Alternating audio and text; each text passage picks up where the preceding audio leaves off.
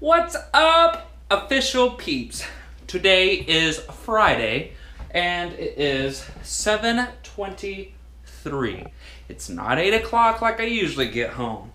Yeah.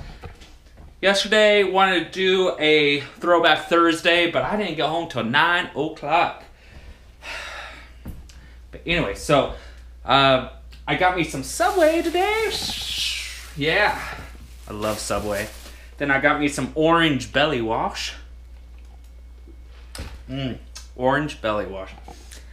TilleyVision right there. Right over there. Getting ready to edit some video plus this. And then right down here, you can see him. Look how close he is to my frickin' chair. That guy won't move. He's just laying there. He looks dead, but he's not. He just fucking lays there. Man, I take him out of his cage, and I had to move, if you notice, this right here.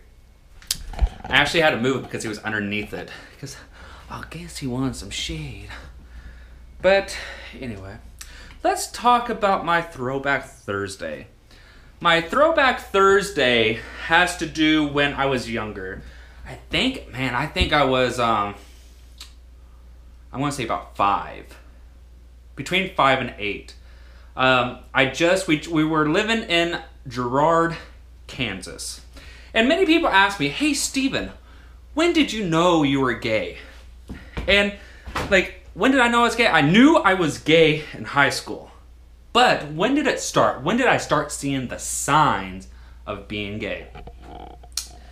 So, I was in my home in Girard, Kansas, and 2 houses down, there was this kid, like 5 to 8, just same age as me, that lived 2 houses down from us.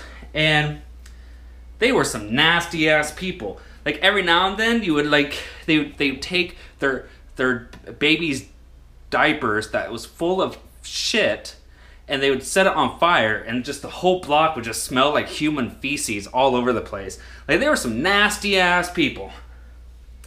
And there was even one time where we were riding our bikes on the sidewalk, and they got so frustrated, and we're like, okay, fine, we'll ride our bikes up and down the block. You know, we're 5 to 8 years old. We were riding our bikes, and the guy went in the house and took out a gun and was sitting there on his porch with the gun in his hand and called my dad and said, hey, your kids are riding their bikes up and down the block in front of my house. I don't appreciate it. Either you get them off their bikes or I'm going to get them with my gun. So, what do you think my dad did? Absolutely. He called the police. And even though we had that threat, even though the guy said, I'm going to take care of them with the gun, the police were not able to do anything. Because A, you have the right to bear arms. B, he was on his land. And C, he wasn't posing a threat because it wasn't pointed at an individual. Either way, that's not what this is about. What I was trying to get to is there were some crazy ass motherfuckers. But anyways, there was the same kid, same age as me, 5 to 8 years old, and you know, there was one day my parents were somewhere, his parents were somewhere, and so we had the big ass backyard, and he came over and we went to the furthest back. Like there was a big ass tree in the backyard. We went under the tree. And he pulled down his pants. I pulled down my pants. And we played with each other. I don't even think we did it. Like after that, I don't know anything about where he lives at this day and everything like that. But that was the first signs of me knowing that I was gay. I was just playing around with. It was just that one time. And after that day, I don't even remember. I remember that we played, We didn't play around. We played. But that was the very first time I think I ever, like did anything with a guy.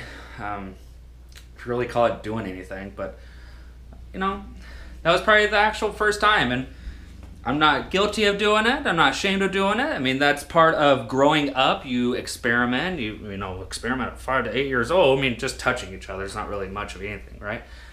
But anyways, that was that. And I am what I am today.